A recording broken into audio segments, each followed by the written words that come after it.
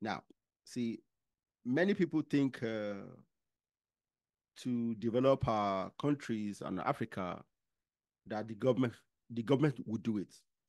I don't believe so. It's not the work of the government to build a country. It's the work of government to create the enabling environment to allow you and me to start doing things. Okay. Yes, I know our governments are not creating the best environment, but there are things that people can still do today, no matter how hard it is. There are things that people can do today. You are doing your own. Okay. So tell young Africans what they can do to impact their communities. Thank you very much. And I actually like this session or question because it's one of the main reasons why some youth on the continent, especially in comparison with other parts of the world, feel the sense of despair or loss of hope for the future. So to motivate or to encourage all of us, I will say African youth or young men and women should try and educate themselves. We should try and get education. It's mostly said from our Ghanaian perspective that education is the key.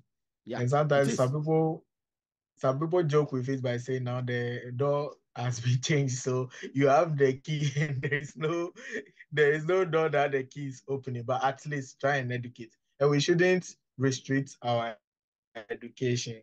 For instance, my field, right, this is in the area of international affairs and diplomacy, and it gives me a global perspective or international views to study other areas and other parts of the world. So we shouldn't restrict ourselves. We should educate ourselves, add more value to ourselves, and it will open doors and opportunities for us. We should also try and get involved, like you said, either by talking, by writing, whatever, if it's peaceful protest, whatever. We shouldn't say, oh, there are some people, even when it gets to electioneering period in Africa, they say, I'm not voting, I'm tired, we have been voting year in, year out, we don't see the dividends, we don't see the benefits. We need leaders, we need political representatives to champion our goals, vision, and agenda.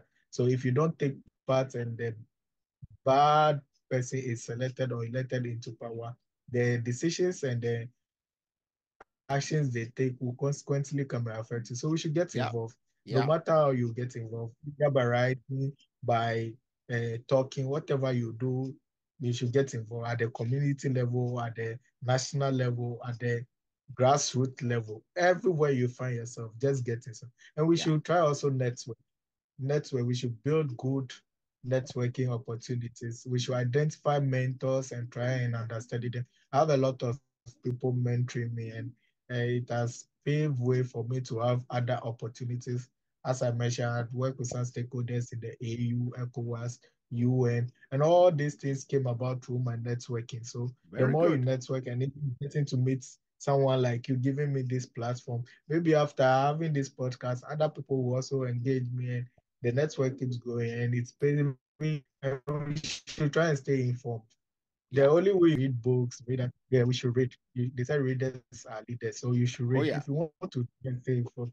Because when you try and stay informed, that's when you try and understand the dynamics, the trends, the patterns, and you try and really understand the complexities and the nuances in some government decisions, some decisions by the juntas, and all those things, the geopolitics and how it's Yeah. influencing international relations and everything. It comes by reading.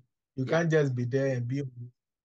I'm not saying social media is bad, but it seems a lot of youth on the continent they are swayed away by social media. Social So media. instead Yeah. of Yeah. spending much time involved or adding more value to our life, so at least we should try and get informed by reading fast and wide. Wow. See, I'm telling you, your advice is very different from most of my guests, but I tell you, it's as valuable as start a business. No, see, knowledge. They say knowledge is power, and people think it's just a cliche. But I know it's not. The only thing I have is my desire to know. I'm telling you, that's the only thing I have. My desire to know. And it has opened many, many doors just by asking questions. And it has opened a lot of doors for me.